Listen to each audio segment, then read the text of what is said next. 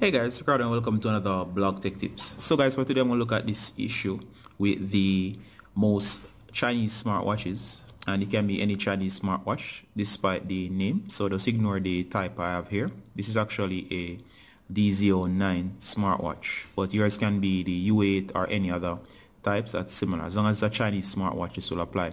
So in the case where you're getting this notification or something similar that says please install BT Notifier app in remote device. On some other devices it might actually say please install BT Notifier in smartphone.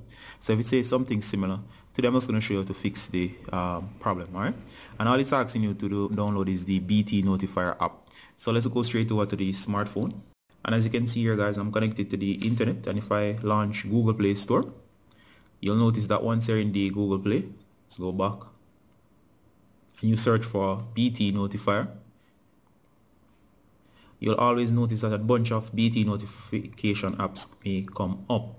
So in that case, and you're unsure of which one to try, and you have been trying a bunch of them and you're not working, well, the first thing I want to do guys is to search just for the plain BT notification and go for this one here that says BT notification. That's from this name right here, and as you'll see with the same icon, just tap on this one. What you're going to do is going to install, you're going to accept, and once you do that guys, it should install. Of course it's quite small. You say it's installing, it should finish in a few seconds, and of course there goes with the options to open, and of course it's giving you the option to turn on your Bluetooth. You can just go ahead and say yes, and of course it's asking you for access from the app. You can just go ahead and hit OK. Once you hit OK, it goes into accessibility. You can actually go through and actually find the app itself. So just scroll down, and once you scroll down guys, you should see BT notifications. It says off. Just go ahead and turn on the option here and turn on, and it says you want permission to monitor your actions, retrieve Windows content. Just hit OK. Gonna go back, and of course you can exit out of this menu. Once you do that guys, make sure that your Bluetooth is on, and of course guys, you can just hit back on your device. And to connect, simply just go ahead and turn on Bluetooth on your device, whatever it might be. So just search for your Bluetooth icon. There I have Bluetooth, so I'm just going to turn this on. So I'm just going to power on.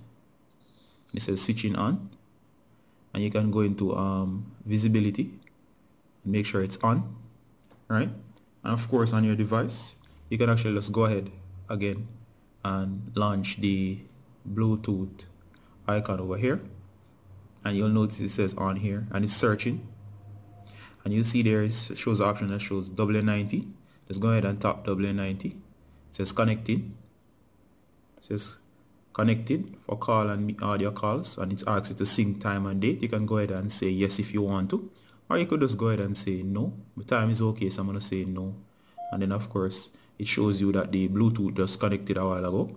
Alright, so and it shows up here that you're actually connected via Bluetooth. You can actually go ahead guys and launch the app. So you can just go down, scroll over, and just search for the BT Notifier app.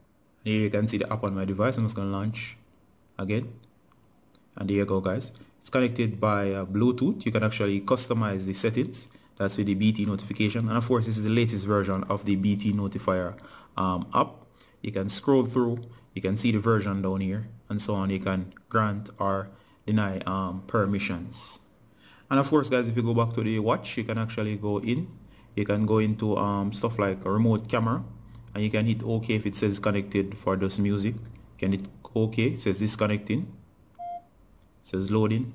And of course if I hold the camera here guys, you'll notice it's seeing what the camera is actually seeing, and that's all this is happening is that because of the Bluetooth app that is connected to the phone.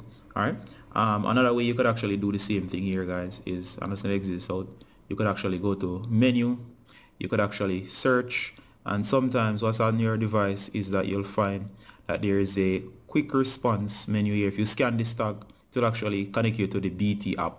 So on some devices like that, if not, you can just search in the Play Store and get the BT notification app as seen here, which is the latest version. This one is a little bit outdated, but this one is the latest version that's updated and has all the cool features.